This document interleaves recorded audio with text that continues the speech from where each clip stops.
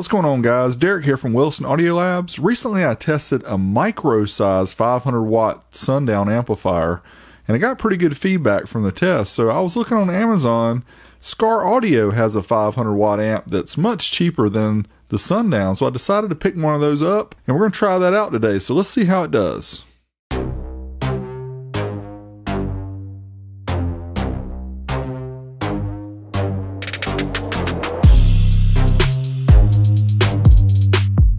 All right, let's take a closer look at the Skar SK-M5001D. Caution, do not mount amplifier to subwoofer enclosure. It's always a good idea to not do that. Let's take the amplifier out of the box and see what's included. Here you can see each of the different components. We have a bass knob, which has a power LED and also has a telephone style connection on the rear. Very nice. There's the cable. There's a high level input, and here is the manual. Now with the manual, let's take a closer look at the specs. Rated power 238 at 4 ohms, 380 at 2 ohms, and 500 at 1 ohm. Has a low pass filter, also an adjustable subsonic filter at 24 dB, which is nice, and a 4-way protection circuit. Here is the exterior of the amp. You can see the high level input, low level inputs, gain, variable subsonic, variable low pass filter, and the remote for the bass knob. On the other side, we have ground, remote, 12 volt, 2 LEDs, one for power, one for protect, and the speaker terminals. Everything is 8 gauge and uses the same size hex key. Very nice. Let's look at the dimensions. For the length, 7.9 inches, width, 4.6 inches. You can see the metric equivalents as well. And the depth is around 1.7 inches or 43 millimeters. Here's a comparison to the sundown SK-M5001D, which I'd call a micro amp. We call the Skar kind of a mini amp, not quite as small. And let's take a look at the guts. No, we're going to show you that later. Just a teaser here.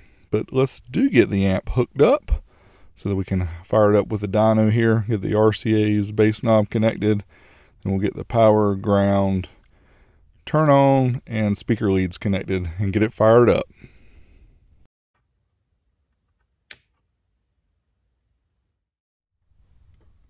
All right, now we'll get the old amp dyno fired up, do some RMS power output test. Again, these are RMS tests. These are not max power. These are resistive loads. Let's see what we get first. Start off at 4 ohms. The amp is rated 238 watts at 14.4. First test is certified, takes us up to 1% total harmonic distortion. And there you go, 231 at 14.38, so right at the rated power. Now let's try uncertified, which takes us up to the clipping point of the amp, which is the best test, in my opinion, for the subwoofer amps. And we got 239, so right at the rated power at 14.32. Dynamic power sends a pulse tone into the amp, 40 hertz for this test. You can see 241 watts at 14.42 volts. Now at the certified test, we got an efficiency of 76.1%. Next up, we'll try 2 ohms. Amp is rated 380 watts at 14.4. Do the test in the same order. Certified first. Takes us up to 1% THD. There we go. Within 5 watts of the rated 375, but we're a little bit under 14.25. We're a little bit under 14.4. So this amp definitely does its rated power. Uncertified test. And we get the rated power plus more. You can see over 400 watts, 404, 14.13. Dynamic, 40 hertz, pulse track. Easily over 400 watts, 411 watts at 14.26. Efficiency at 2 ohms, we got 70, almost 71%. Now the 1 ohm test is where it's rated to do 500 watts at 14.4 volts. Certified test first.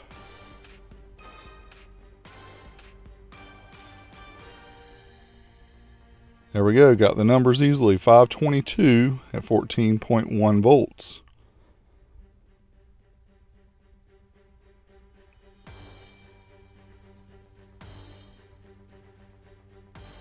Uncertified, yep, look at that. 588, 13.91, very nice. Dynamic power test, again 40 hertz pulse tone into the amp. Nice dynamic power, has over 622 watts. Ooh, jumped up, 634, 14.21. Let's check out that efficiency for the certified test, 60.5%, which is not great for an amp this small. All right, for this next segment, I have a special treat for you. We're going to take a look at the amp guts, but we're going to do something a little different. I actually enlisted an expert. Mr. Sam Venard from BearVids is going to talk about what's going on here. You can check Sam out at youtube.com/BearVids. He has a lot of tests, a lot of videos where he shows tests, he shows oscilloscopes, he tells you how to repair amps, all kind of good stuff. Big shout out to Sam, youtube.com/BearVids for doing this for me. Let's see what Sam has to say about this amp. Alright, let's dive deeper into this thing. Car amps are split into two halves, power supply and output section.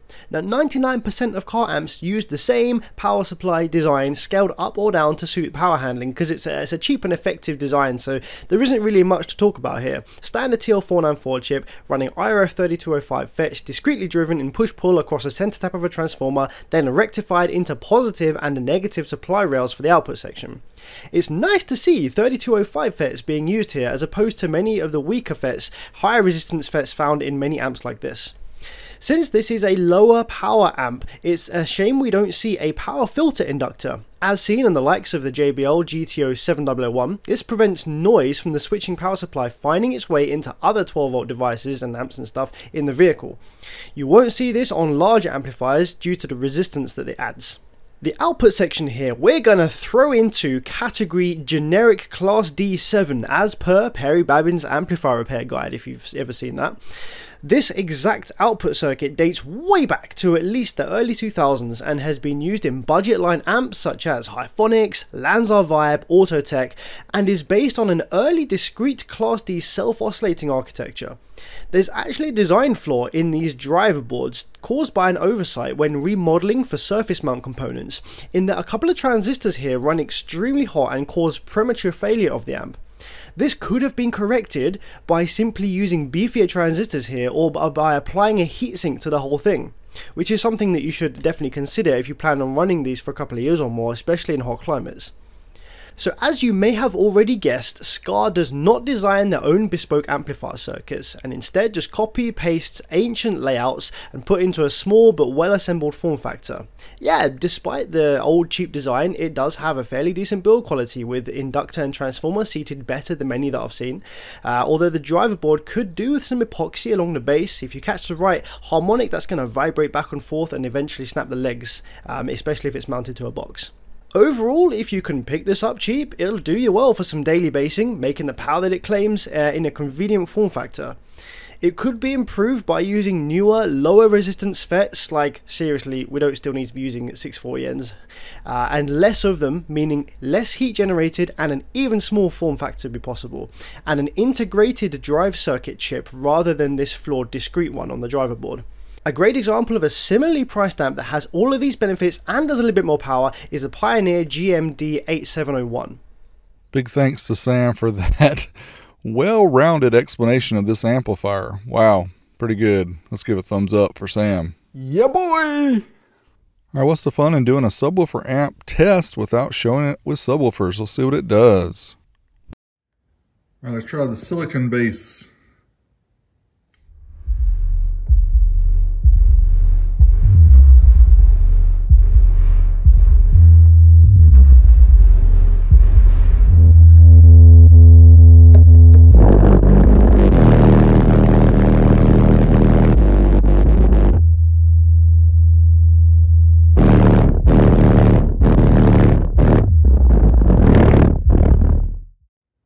There are three kinds of bass.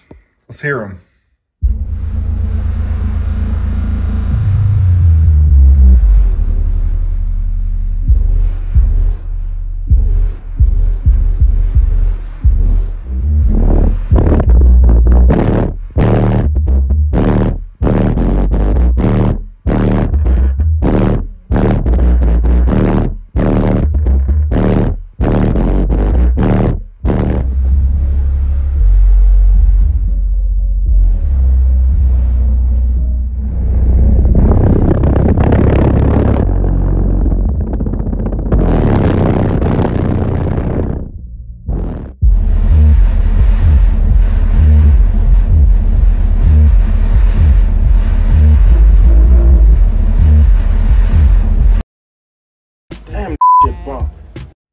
All right, so I had a lot of people ask me before about giving the temperature of the amp. And the Sundown I ran before, it didn't really warm up all that much.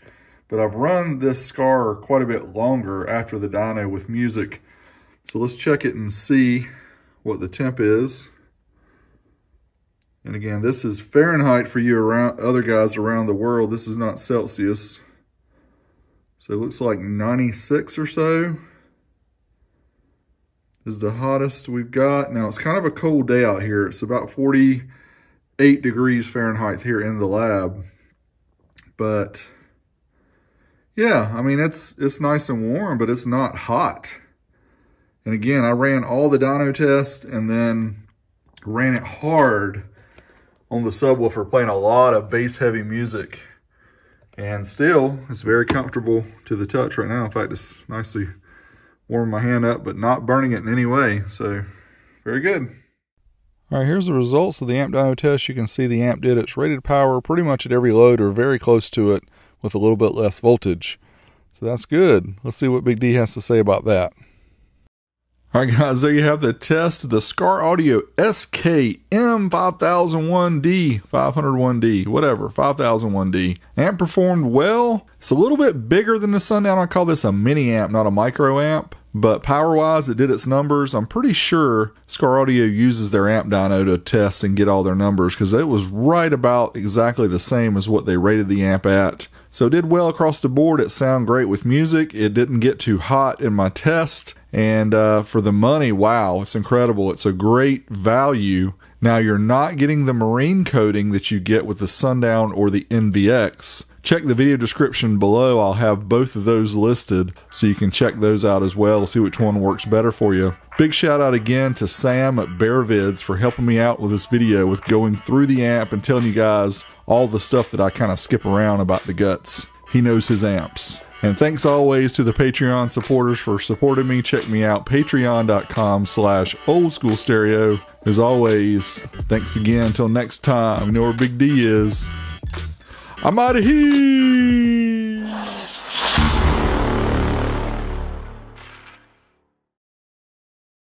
Skar Mini Amp, we're going to try 0.8 certified up to 1% THD. 40 hertz is not rated to handle anything under 1 ohm. But you know how we do it. We test it for you guys. So let's see what we do here. Here we go.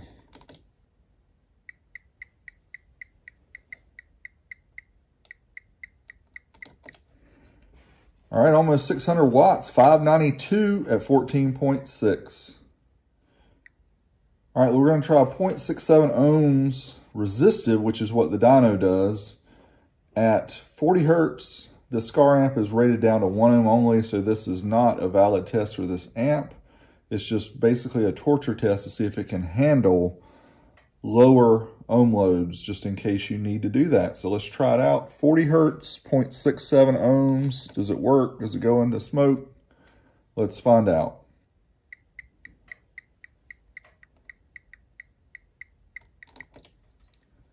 All right, 583 at 14.33, so it handled the load. All right, so this test makes a lot of people mad. Half an ohm dynamic. This means nothing, right? So be it. We still want to see what the amp does. Half an ohm resistive load, which is on speakers probably like 0.2 ohms, and something that most people would never wire an amp like this down to. But we're going to try it anyway. Torture test for you guys. Let's see what it does. Does it shut off? Does it blow up? Does it do the numbers? Let's see what we get.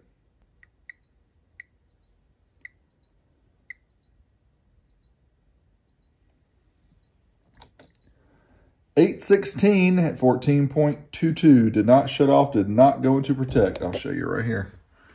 Amp is still on. Blue light's still on. Not blue light special, but yeah, cool. What's going on, guys? Derek here from Wilson Audio Labs. We did the Sundown Micro amp before, and it got some pretty good feedback. So I went on Amazon and noticed Skar Audio.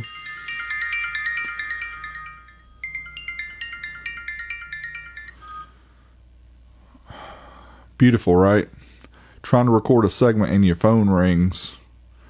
Hope it wasn't somebody important, because you guys are more important.